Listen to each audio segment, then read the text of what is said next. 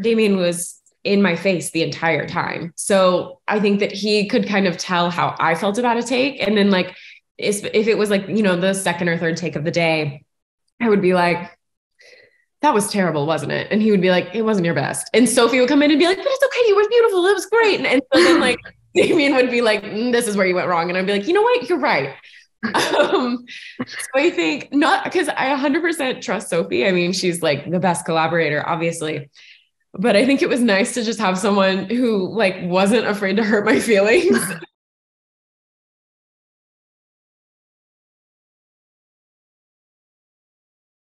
Welcome to the SAG-AFTRA Foundation's Conversations at Home program. I'm Perri Nemiroff from Collider. Now, it is my pleasure to introduce our panelists today. The writer and director of Cherry, Sophie Galibert. Nice to meet you. Nice to meet you too. Congratulations. And we also have the star of Cherry with us, Alex Trewhitt. Thanks for having us.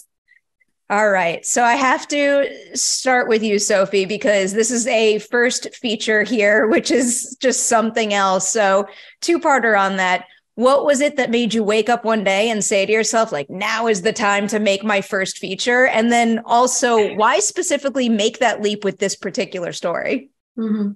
So it's funny because I started writing the script 5 years ago, and we were like trying to finance it, and we rewrite it. And at some point, actually, COVID hit, and we had the script ready. And I was like, oh no, maybe we're going to have to wait a year or two. Or I mean, at this time, we didn't know. And it was like, you know what? I don't care. I'm going to make my movie, whatever happened. And so we just, I think the pandemic forced me to realize that there's always good reason not to do things. And I was, you know what? We're going to start prepping. We're going to start working. And hopefully we'll be able to shoot in the next month. So I don't know. I think that was maybe the click. But for the story, I think it's a story that come like from a long time ago.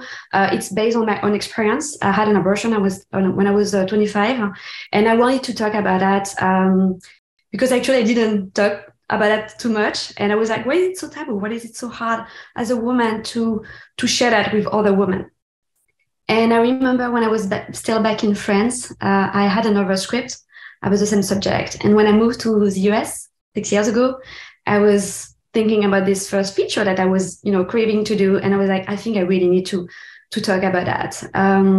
So yeah, I think, it's just a story that, I think needed to be told, especially today. I cannot believe how the world changed in 5 years. So yeah. Oh, so many follow-ups. First, I do want to know, when you're covering this particular type of scenario and subject matter, is there anything that other movies that have tackled it have yet to tap into that became a priority to make sure that your viewers knew about and experienced through Cherry's experience? So actually, I watch a lot of movies about abortion or choice, and I really enjoy all of them. But sometimes I find them too dark. And I think I want to share my story, more like lightful way, more colorful, even though it's a very sensitive topic. I think I wanted to just give more hope and a point of view that is, what is it to be in someone's shoes, someone like Cherry, who discovered that she's pregnant and it's not planned, whether having a movie only focusing on getting an abortion, because this movie is not actually abortion. It's more about choice. What is it to make this kind of choice that's going to shape your entire life? Yeah, I don't know if that answers your question, but absolutely, and it does. It definitely makes it stand out from the pack, and it does. Like, when you were describing the idea of it feeling a bit hopeful, I immediately went to where the movie ends, and I think you chose kind of like a pitch perfect place to stop her story, to give people that feeling to leave the movie with, which is something special. Yeah, thank you. So let's get into casting and make it really awkward, because Sophie, I'm going to ask you to talk about Alex a little bit. So this movie just doesn't work unless you find the perfect Cherry, and I'm a big believer that you did. So can you walk us through how you conducted that search, and then also what was it about Alex's tape that set her apart from all the other takes on the character you saw during the audition process? Yeah, so actually the casting process was very long. I kind of studied by myself. I remember I spent an entire month before in 2019 just like looking at like thousands of like profiles, and then I got casting director on board, Jasmine Gauthier, and she helped kind of narrow, like we repost what I did post, And I think because I had this casting director with me, it helped to have more profile. And I remember Alex submitted through your manager or your agent, I don't know. And I think I was looking for like cherry spark. I was really looking for something that it's hard to describe. I think it's just an energy. And so we cast so many people. I mean, and again, I'm so grateful to all the people who like auditioned for this role, because I know how much time it takes. It's insane. And this movie here was shot in long shot. So I remember we asked people to do tape, like self-tape, on 15 to 20 pages, which is a lot of work. But we wanted to make sure that the actress will be able to like hold on, be able to go through so much, text. And I remember when we received Alex self-tape, I was like, oh my God. And Alex was in Atlanta, so we did a call back on Zoom. And it was weird because you don't have the person in front of you, but I felt it. I was like, I think I found it. I think I found my little pearl in the ocean. I've been looking for like months. And we had to decide because Alex was not in LA. And I was like, not every choice, it's you have to jump in a pool. So we're like, I think this is her. And when we met in person, I was like, oh my God, yeah, she's perfect. I don't know. I think you have this very bright, colorful energy while being a very kind of deep, beautiful human. Like you have something very grounded. And at the same time, you have a very kind of sparkly, personality. So I think this is what I was looking for. Sophie. Yeah. And by the way, Alex, it's so much fun to work with. She's, I don't know, it was because, you look for the best person for the character, but you also want to make sure that the human behind is going to be on board. And Alex was on it for everything from shooting all the way to today. She has been such a, like my cheerleader. And thank you for being on board. And thank you for being with me like all this time. Thank you, Alex. I love you. Love you. That's so incredibly true. I feel like we don't talk about that nearly enough, the importance of picking collaborators who can get their jobs done well, but also who are just, I don't know, good human beings and would be pleasant collaborators to go on this kind of ride with, because it doesn't just end with production. It's something that lives on forever, and you want to have the right partners. Absolutely. So true. I want to make sure I heard that right. Alex, when you auditioned for this and made your tape, you were given 15 to 20 pages? Yeah. What was your reaction when you got that? Something like, oh God, another one. Just because I think that I think as soon as everything was like, okay, we're 100% self-tape, I started getting just like massive amounts of pages, which was, it's fine. We're learning, growing, trying new things. And it was a tough challenge, but I mean, Sophie's right, because we did actually shoot our whole movie in 7 long takes. Yes. So, I mean, we were rolling, I think our shortest one was maybe 15 minutes and our longest one was like upwards of 25 minutes, which is a long time to just keep on rolling, and a lot of pages and a lot of just everything. So it made sense kind of once I figured out like, what we were rolling with, but it was tough. And I was back home with my family. My childhood best friend was my reader, and she is, I think that she's a first grade teacher. And so she was reading with me as if she were like reading to her small children. So it was like kind of a ridiculous tape, but it was a lot of fun and it worked out really well. Just a broader question. Do you find that when you audition for things virtually and how that's all shifted, that you get more pages per audition now? Yeah. I mean, I do personally. I don't know if everyone else, I mean, I think that's the general consensus with my friends too. But that could just be me. Oh, that's so interesting to consider. I mean, I guess when you're taping from home and you kind of have the time to do it, and you could see more of someone's range at a particular role, more pages is the way to go. I guess. More work for you, but it paid off in this case. Yeah, it did. I'm curious, what would you say is the biggest difference between how you pictured Cherry when you first booked the role and who she turned out to be the more you got to explore her and kind of live with her during the production process? Oh, that's a great question. I think that when I first read her, I was just so excited because it's so rare that you get to have such a dynamic, interesting, and just like messy girl. Because so many times I think I'm reading for something that she's, trying so hard to be perfect, and she's trying so hard to have the world see her this way. And Cherry's not doing any of that. She's just like trying to figure out her own stuff. She's doing her own thing and like chasing some crazy dreams, like roller skating. I didn't know that world existed. And so just to have all of these kind of outrageous things that she is so focused on and so good at, that is the priority. It was fun. And I feel like I also kind of related to that too in a lot of different ways.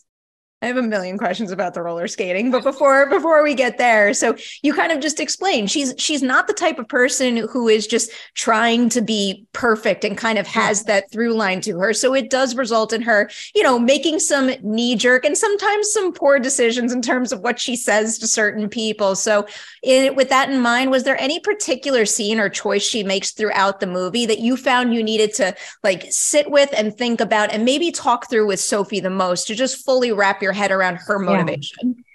Honestly, I think that we went back and forth about, so there's the scene where I go to the clinic and we went back and forth for a really long time if we were going to listen to the heartbeat or not, because that is such, it's a really hot button topic, and the heartbeat itself is like just such a political nightmare.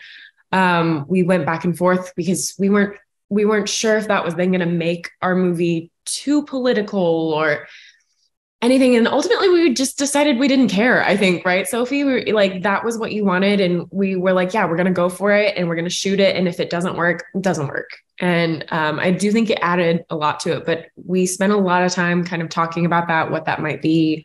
And Sophie was also like so brave and open with me to share like how she felt about a lot of things and things that she went through. So I don't know. I mean, would you agree? Would you say that's kind of the most? Yeah. I know that was for me, but I think that I thought about that the most as well. Yeah, I think even in the script, we had this scene and we like put it away and then we put it back in the script. And I think, yeah, you need to take some risk at some point and say like, that was my first idea. I should take on that. And again, if it doesn't work, when you're like in the editing room, we can always cut it out. And I'm so glad that we kept it and we shot it, because I think it's a beautiful scene. And a lot of, I remember a lot of people in the audience talk about this scene. Mm-hmm. I think the scene with the father was also a scene that was difficult because you are like talking and the father is so silent. So I think that was a very challenging scene to shoot. And we only have one day to shoot this entire scene with the car. And so, yeah, I think, I don't know if you want to talk a little bit about that, but I think this scene really turned out very well. But I think it's the most challenging because there is so little happening, but so much at the same time. I think Sophie doesn't want to say it, but I'll say it. I called her crying the night we wrapped that day because I thought that I did so poorly. Like, I don't know I felt like I wasn't delivering. And it's so crazy because I think so often that's the scene that people bring up and they're like, I was actually really moved by that, or that was my favorite scene. And I'm like, really? They had a full mental breakdown in the middle of shooting, calling the director. Yeah. No, you did great. So so good. Yeah. But it was an intense shooting too. I think, we're like in the middle of a heat wave. We had little time to shoot. It was very we were like under pressure. And I think all the emotion kind of like blend at some point. So I think for all the actors and actresses out there, if you have a thing that you maybe failed, maybe you didn't fail. Maybe you succeed something that is really hard to achieve. I don't know. They're literally hot. I'm so embarrassed.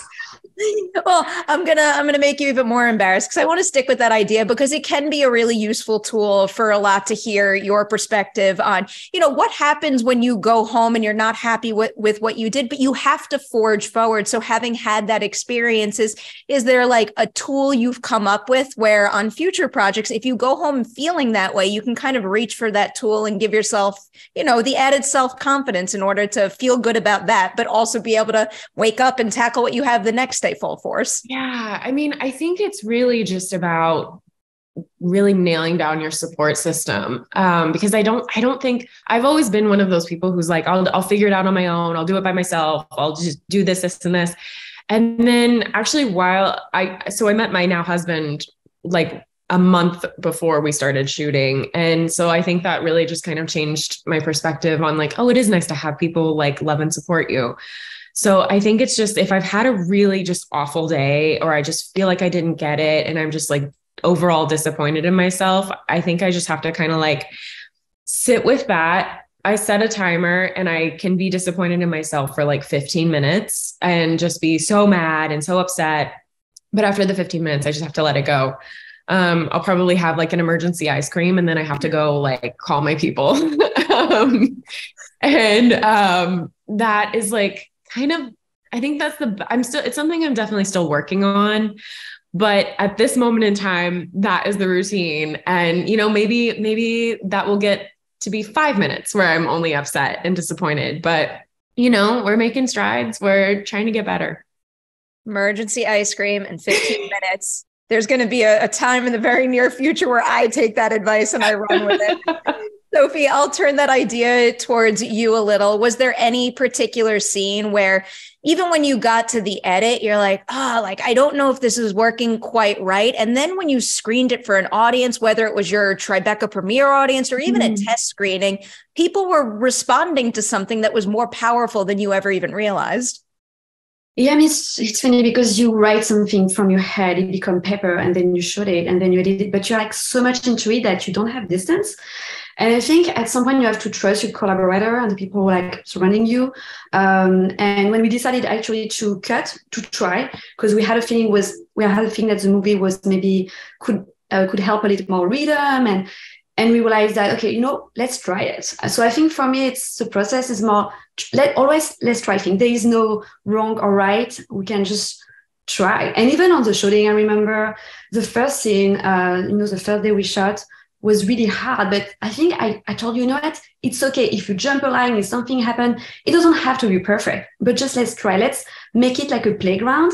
I think making movies like, you know, it's really hard. It's also very fun, but you need to try and not take things too seriously. While actually it's a lot of pressure, it is really contradictory feeling where it has to stay fun. I think like actors, I mean, I don't think I work well with like too much stress and pressure. So I think trying to create this safe place for the actor to explore and try, and it's okay. There's no right or wrong. And I think I really, because I'm French also, so sometimes the dialogues I wrote didn't really work, you know. So I was like, if you want to twist a sentence, if you want to add something, please do it. I'm not, you know, it's not perfect. So let make it better in a way. And I was so glad that, you know, my cast and all the character really like kind of embrace that and just elevate, you know, their own character and the movie. I love that approach to it. Yeah, I think it's important to keep this sense of freedom.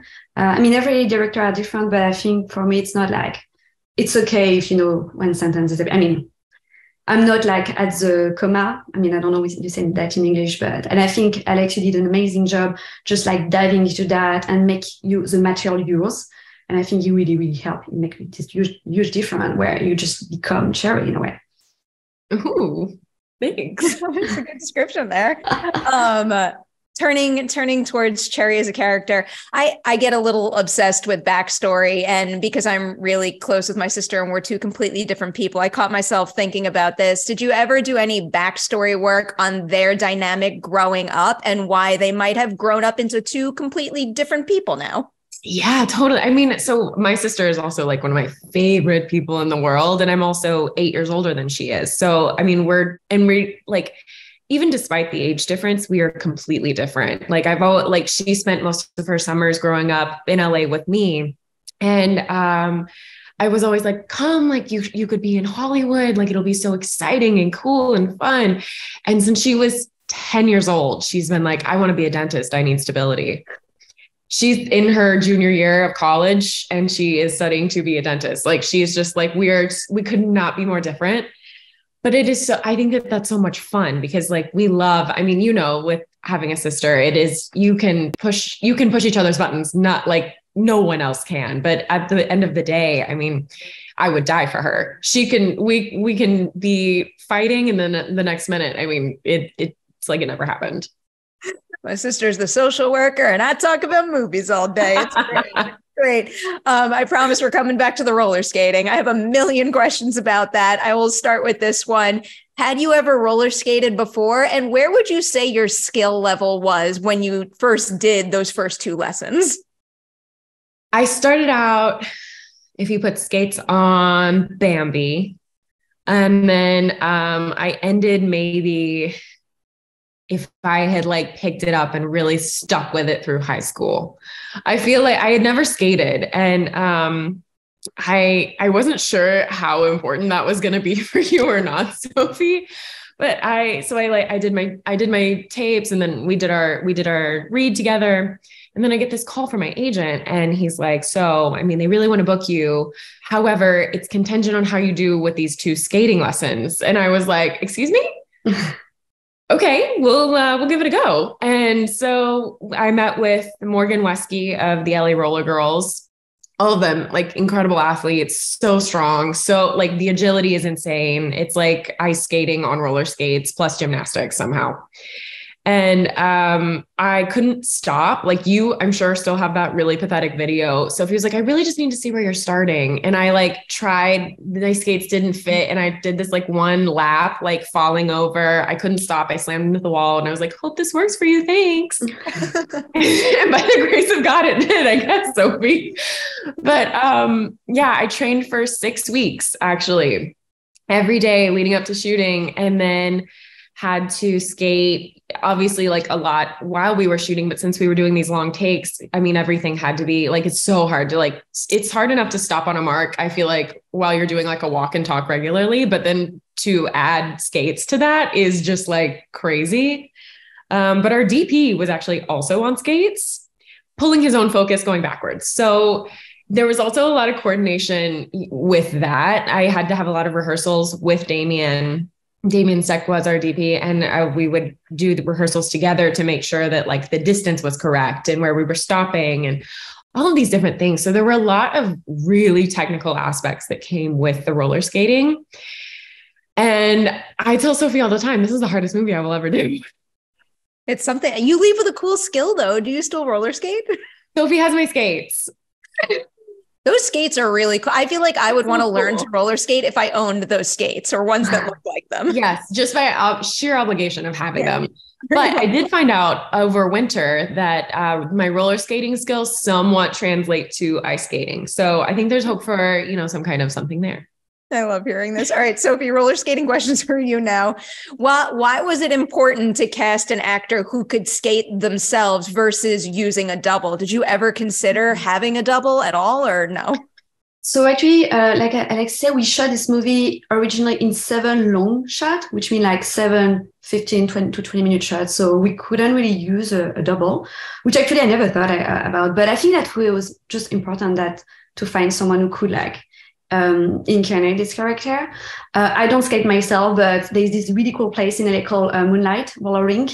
And Damien, my DP, took me there one day, and I was like, just like, I couldn't, I mean, it's this very disco, you know, colorful place where people skate and dance and have like super cool outfit. And I kind of fall in love with this world. And I met the LA Roller Girls and I kind of discovered this world, even though I don't know how to skate. And I still don't know how to skate. But when we were like writing, we thought about what about if Cherry roller skate? Because we were like looking for something very specific to build this character. And we thought roller skate is really this kind of fun and cool, but also kind of dangerous. You can fall at any time and you have to get back on it. So I think we like this idea of finding a balance with this character who is so free, but sometimes is looking for more stability. I don't know. So we thought that the world of roller skating was kind of, and what does that mean in terms of like fluidity and, you know, skating through the city? There was something that kind of, I don't know, just click. And yeah, when we were like casting, that was one of the questions we asked all the time. And when we saw Alex self-tape, I was with my DP. I was with Damien. And actually, I always ask all my collaborators, what do you think? And Damien was like, yeah, no, she doesn't know how to roller skate. But I really like her. I was like, okay, what about if we give her like, you know, some lesson and we see if she pick up. And actually, because Alex was in Atlanta, I was scrolling through her Instagram to understand more who she was. And Alex is like this badass traveler. She's been in like so many countries, backpacking and stuff. I was like, I think she seemed very adventurous. I think, you know, she's on it. She seemed not scared. She seemed that she's breathing life and trying things. And I was like, yeah, maybe she can just, you know, jump and so this is what happened. You just learn so fast, and you are on it, and you just nail it so fast. So we're like, okay, let's do it. That's very impressive. Wait, so your DP already knew how to skate. So did he ever try to film a movie while skating, or was this a first for him? I think that was the first time for him. Actually, that's why I think he wanted to kind of jump on that, because I was like, okay, Damien, so I really want to make this project. It's going to be like 7 one-shot, and there's some part of the movie that you're going to have to film on skate. I was like, oh yeah. I think that idea was very exciting for him. And he's a very good roller skater. He skate like since he's like 10. So yeah, I think he liked this challenge, and I think everybody on set was excited about that being their first feature film for most of the crew, and having this kind of very challenge aspect of making I have a bunch of questions about those one shots, but Alex, a somewhat silly question for you, because the roller skating is making me think of this. What is the most random skill you have in your special skills section on your acting resume? Oh, that's a great question. I haven't revisited my skills in so long. Probably bowling. I honestly, it's one of those where I'm like, I don't actually know how, but I know the idea of it. I'm sure there's a level of skill to it, but maybe that, I don't know. I always love hearing about the out of left field things that people put on, because you never know. I mean, it's you never know. I literally today got a tape that was like, we need an open water certified actress, and I was like, yeah, I'm not sure. Why not? You get to learn so many different skills through acting. It's one of my favorite parts about it. So many different skills and so many different experiences in life. Back to the whole the 7-1 take thing now. So Sophie, first, why did you think that was the best way to film the movie for the story itself? But then also, why was that best for the production you had set up, your resources, et cetera? Mm-hmm. So actually, Cherry's story is very kind of slice of life. So everything takes place in barely 2 days. So I wanted something very focused. And I think shooting in one shot really increased the pressure and the tension. And yeah, I think he will help to kind of feel this kind of countdown that she had to make this very important decision. And I think that when you don't when you don't stop the camera, you are more connected to the reality, because everything that Cherry goes through, we are with her at this moment. You cannot lie with one shot sequence. So I think he will convey this kind of, we are with her the entire time. We don't leave her. She's always in the frame all the time, and everything. Yeah, she barely leaves the frame, I think, never. So yeah, I like that. And also in terms of production aspect, I mean, we didn't have a big budget, so the idea of to shoot like that kind of save a lot of time. I mean, it's not really the reason, but we shot this movie in 13 days. We had 1 day of rehearsal, and then the following day we were shooting. So I don't think actually we could have made this movie if we had cut and have long list of shots and light every shot, because shooting in one shot forces you to think, oh, how are we gonna light the scene? How are we gonna work? And it forces you also to work with a small crew. And I love to work with a small crew, because you're more free. I mean, depending on the story you tell, of course, but I think for that type of story that is very, human, it's a very minimalist story. I mean, there's not a lot of things happening, but I think it was the best way to be as close as possible to what Cherry is living and who she is. How specifically did you plan out all that shots before you started rolling? Is it a situation where you have certain cues that your DP absolutely needed to hit? Yes.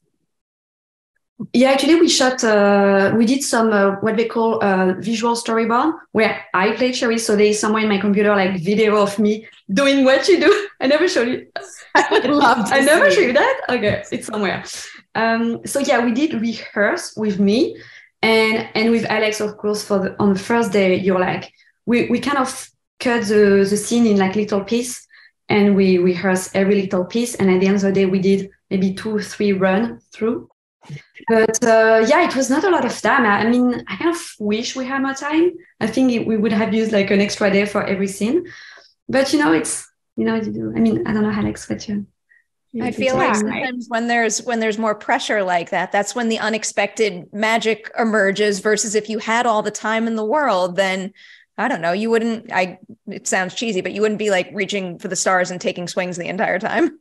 Yeah. I mean, I feel like it's also important to note though, because these were such long takes and it took so long to reset and, review and whatever, we really only had maybe 10 chances to get the shot, like just 10 takes, and it had to be just one of those. So there was a lot of pressure, for everyone, like all departments, like if the costume was off, if anything was off, I mean, that's an hour and a half burned. I have so many specific questions. Alex, I don't know if you could remember this in particular, but is there a specific mark that you would have to hit within one of those takes that you found most difficult, where like you would be getting to that spot and just, I don't know, it would get in your head if you didn't hit it perfectly? Everything in that so in the opening scene, I'm like in the bathroom and I have to there are no insert shots, right? So if anything has to be in there, it has to be timed. So it was really tricky because I think it was like tough as an artist too, because I couldn't really do all of the things I wanted to in that moment because I had to also kind of puppeteer. So like if I had to like make sure that I picked up the pregnancy test at this exact time, to be aware enough of the camera of like, okay, so now we're in frame. So I think that was really tough. It was tough pulling down my pants. It was tough, like all of the timing in the bathroom, I think was just like so hard. And it was our very first day of shooting. And it was just like, it was the crazy heat wave. It was like 110 degrees and it was just like miserable. But I mean, everyone was a trooper. We got it through, but it definitely took a lot of rehearsing just in there to get all of those things perfectly timed. What would you say is a new tool in your acting toolkit, so to speak, that you gained from filming a movie this way that you're excited to apply to a future film, whether or not it is shot this exact way? Letting it go, because I think I beat myself up for the first half a lot because, if you're shooting 18 pages and something happens on page 4 and I'm just like, oh, why did I do that? Like, how can I you just have to like, let it go and like, keep going.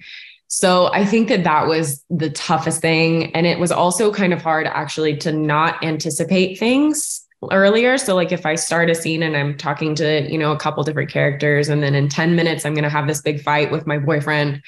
It's kind of hard not to like be thinking in advance, especially if I'm skating or whatever. So it really was the ultimate, just drop in and let everything go. Such a good thing to have in your back pocket now. Yeah. Sophie, for you, how does filming this way impact how you give Alex and the rest of your cast notes? Is it the kind of thing where you do one take and then you have to, break down the entire shot you just captured and apply notes to different moments? Yeah, so actually we had so much little time.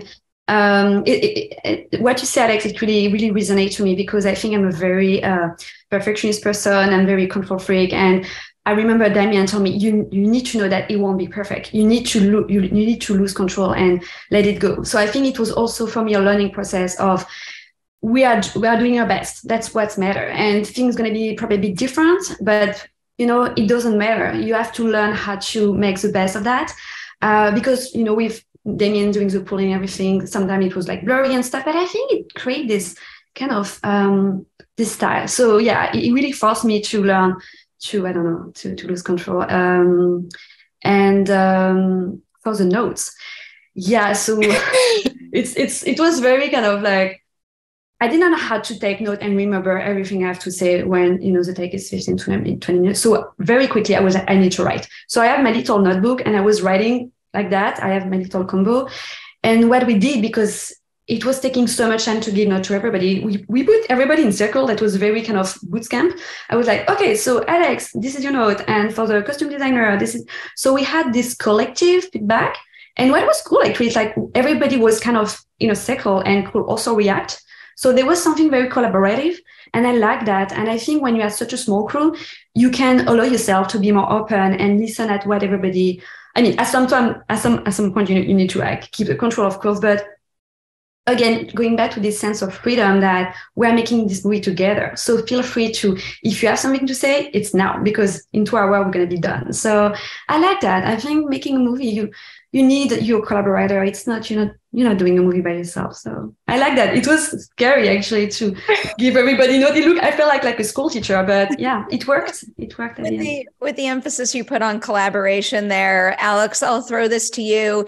Is there any particular crew member who influenced something you did with Cherry the most because of that collaboration that this shooting process necessitates?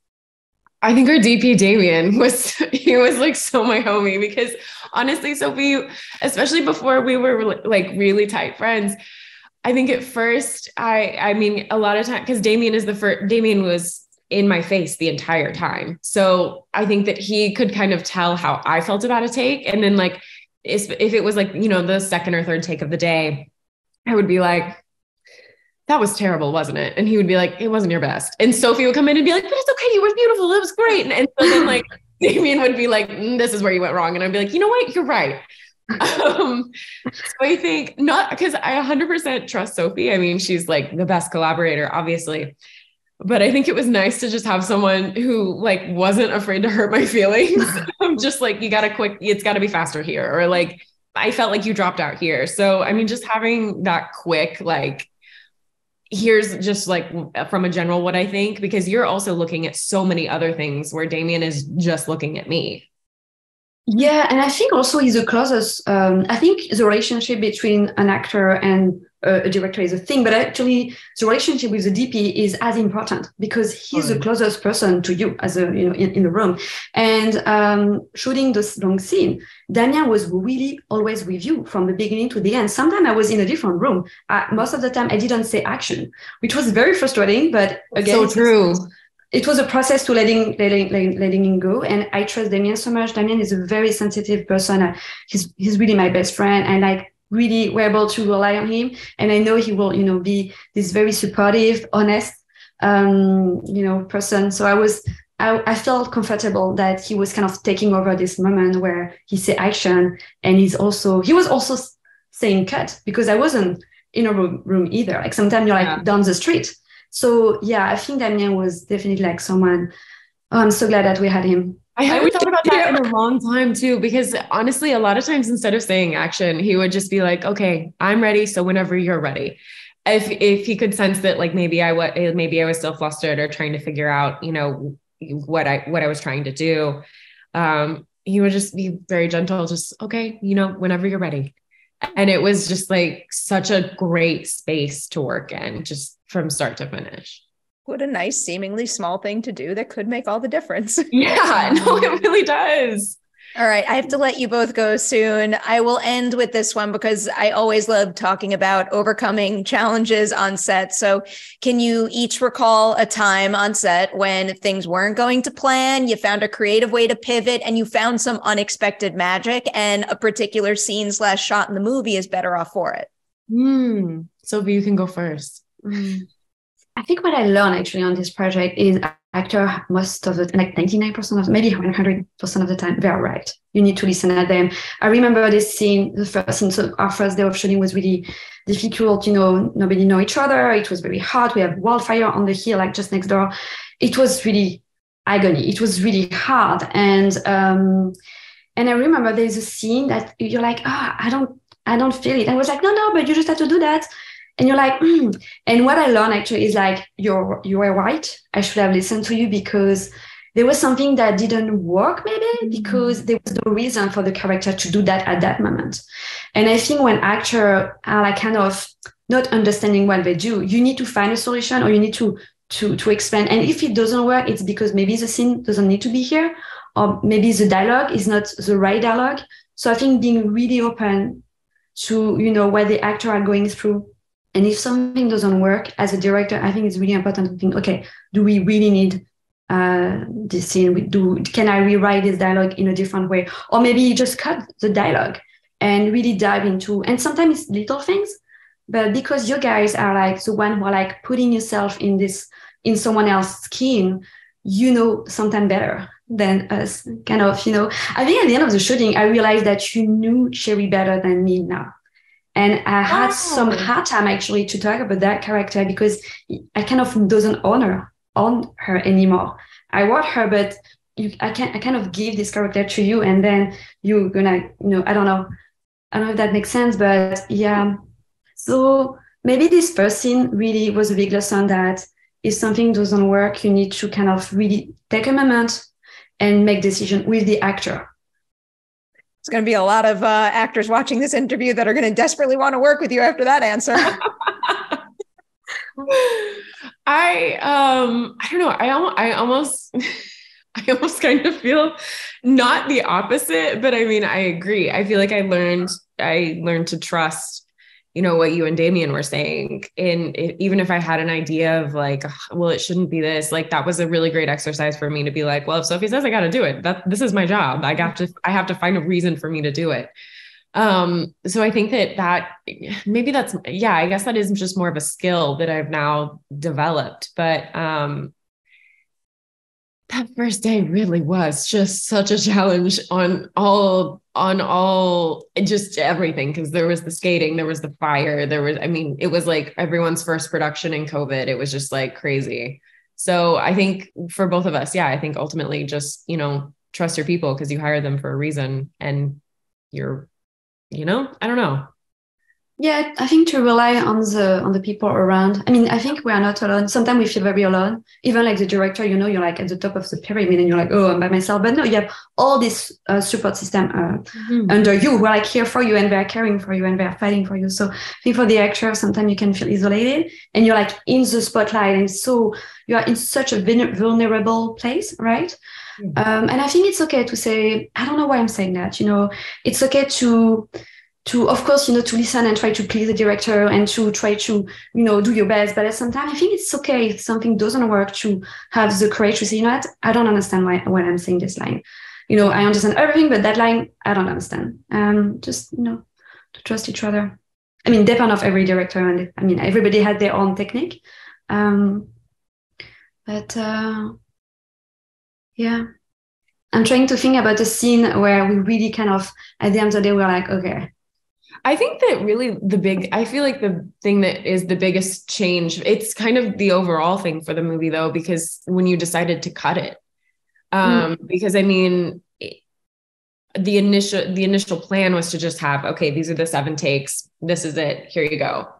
But I mean, I do think that the things that are missing just don't serve the story, and this pushes it along. I mean, it's a quick watch, and I think that that's for the best because, collectively there's probably 10 minutes of me putting on shoes or skates, like, and you can't get around that. So, I mean, I think that letting your initial idea go was a really huge thing. Cause I mean, we all committed to it, right? Like, we're like, okay, this is the goal. This is what we're doing. And that was like, I'm sure that was like heartbreaking for you, and it changed the movie like for the best. Yeah, I think it took me a while. I mean, I kind of edited the first version myself, and I realized by myself there was something that wasn't completely work. And I think sometimes you have to let go your best idea, and it's okay, or at least just try. It doesn't cost anything to try. And so when we started cutting the movie, we're like, I think it just worked better. And it's okay. I was just like, I was so scared. I'm like, I'm going to have to announce everybody that knows the movie is not like long shot. They're going to all hate me, but I think everybody was just happy to see that, the movie was successful. And so, actually it's okay. And, it was heartbreaking, but at the same time, it was kind of a relief. And you wouldn't have been able to add all of that gorgeous B-roll, like all of the, like, she has like the best parts of LA that I think everyone always sees, like the Hollywood sign and like the Walk of Fame, just like traditional Beverly Hills. And you showed like the true LA that you love, which I don't think couldn't have gone in there any other way. Yeah, absolutely. We shot all this little B-roll months later. And actually, you're right. If we didn't cut the movie, we would have done. I mean, so it's a work in progress. It's like you have to let it go to receive something else. It's a cycle. So you lose, but you win at the same time, something new and different. And you're right. I mean, the movie is so different with all this, little moment where you can breathe, and Cherry is skating across this beautiful East LA / downtown. I mean, this is where I lived since I moved here. And yeah, because initially I was like, oh, I'm going to make a movie about, this story, but also I want it to be a love letter to Los Angeles and how I see the city, since I'm a European person. And I think, we gained that doing the B-roll. You feel that while you're watching the movie. I just also love the emphasis on the importance of collaboration, because that's what filmmaking is all about. And that's what so many of your answers have been tied to. And it seems like you had a really special group working on this film. I could talk about your movie all day long. I'm not allowed to. I have to say goodbye. I'm going to say thank you for your time. And on behalf of the SAG-AFTRA Foundation, thank you so much for sharing your experiences, your process, and your craft with your fellow performers. Again, congratulations on Cherry. Thank you so much. Thank you so much. And thank you for watching.